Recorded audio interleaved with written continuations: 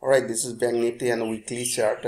First, let's find out some support and resistance. And now you can see Bank Nifty weekly chart. According to the price action method, they are creating higher high and higher low. Higher high, higher low. The higher high, they are forming a higher low. Now we must find out some supporting line. According to the weekly time frame, there are 20 moving averages somewhere here. Have you seen it? And the support is 22,480.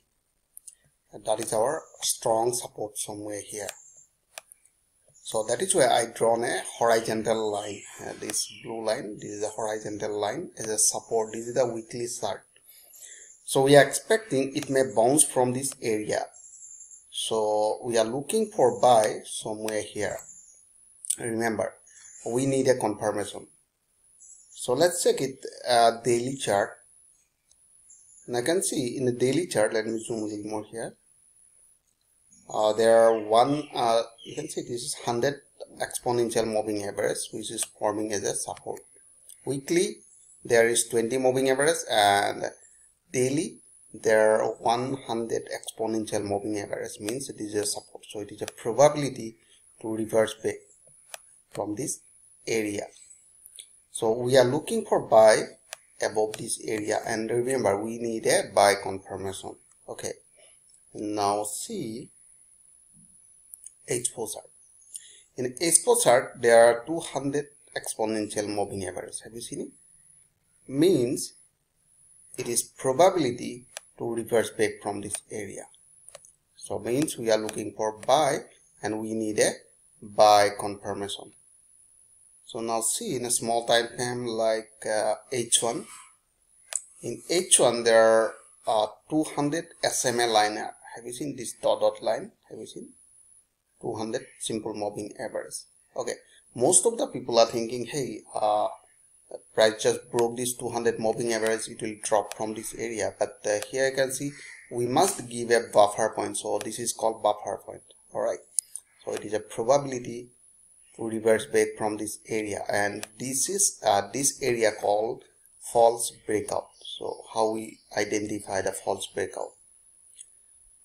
Now see in a 15-minute chart, and the price are still running in a downtrend.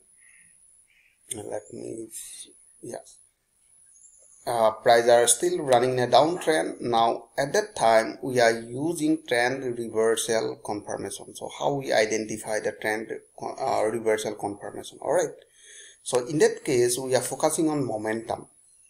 Now according to the price, here you can see they are creating lower low and a lower high. Have you seen? They are creating lower low. All right, they are creating lower low, but stochastic, have you seen, they are creating higher high. So here you can see that is a previous lower point, and you can see that is another lower point, but stochastic, they are creating higher high. So means it is a probability to reverse back from this area. So that is why we are looking for buy above 2248. Okay, that is our key level. You can say supporting line, or you can say key level. We are looking for buy. We need a buy confirmation.